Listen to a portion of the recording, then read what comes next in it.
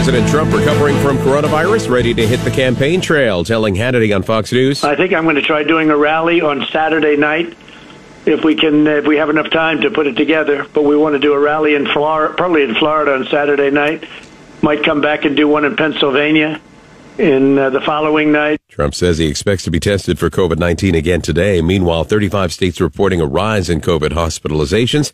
Health and Human Services saying the national test positivity rate rose to 5.7% from 4.5% in week-to-week comparisons.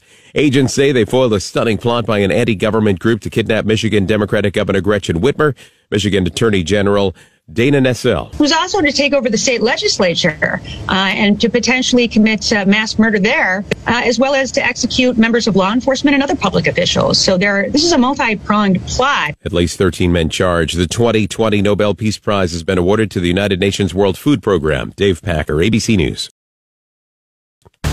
The Michigan News Network. I'm Beth Fisher. Federal officials say they foiled a plot to kidnap Governor Whitmer and overturn the state government. U.S. Attorney Andrew Burge says the plan involved targeting the governor at her vacation home up north, blowing up a bridge to distract the police. The FBI and Michigan State Police arrested 6 individuals charged in a federal complaint with conspiring to kidnap the governor of Michigan, Gretchen Whitmer. Burge says the group conducted firearms training and other tactical drills, bought a powerful taser, and members were in the process of trying to buy explosives and tactical gear when they were arrested. The governor has been a frequent target of social media death threats over her strong pandemic measures since the spring. U.S. Attorney Matthew Schneider in Detroit. All of us in Michigan can disagree about politics, but those disagreements should never, ever amount to violence. Sandra McNeil, Michigan News Network. President Donald Trump says that instead of expressing thanks for federal authorities stopping the plot, Governor Whitmer called him a white supremacist. In an interview with CNN, she criticized the president for not doing enough to condemn hate groups in America. With the coronavirus pandemic, homelessness is a growing problem in Michigan and nationwide. A movie about homelessness filmed at Mel Trotter Ministries in Grand Rapids has its grand opening tomorrow. Mel Trotter spokeswoman Beth Fisher, no relation, says the film stars the son of former actor Rick Schroeder and Dean Cain. The story features Luke Schroeder, and he's playing a teenager who has a very sort of elitist mindset and comes into the mission as a sentencing for something he does wrong in the community and is essentially just changed. His whole concept of what really is important in life changes as he becomes more proximate to the people inside the mission. Cain plays his father, and his views change in the film. It opens to the public on Saturday, World Homelessness Day. I'm Beth Fisher for the Michigan News Network. The economy can't recover from COVID when crime is climbing. Gun violence is on the rise. And Democrats want to defund the police? A Lansing City Council member is pushing to defund the police department. Democrats' defund the police plans are dangerous. And Democrats really do mean dismantle the police.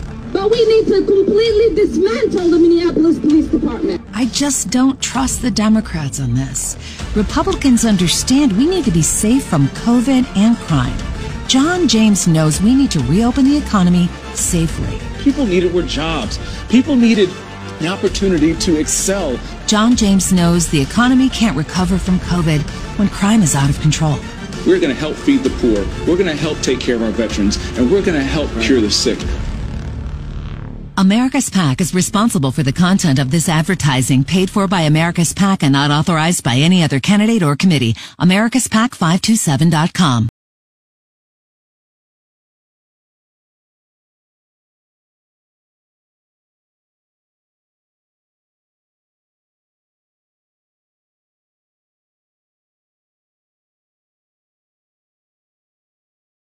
Welcome to Marwood Nursing and Rehab, a place that our residents are proud to call home.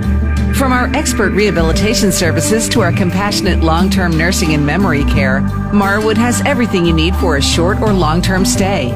Quality care, exceptional services, and the highest staff-to-patient ratio in St. Clair County. Marwood is the right choice. To learn more, visit mclaren.org/Marwood. Marwood is a subsidiary of McLaren Port Huron.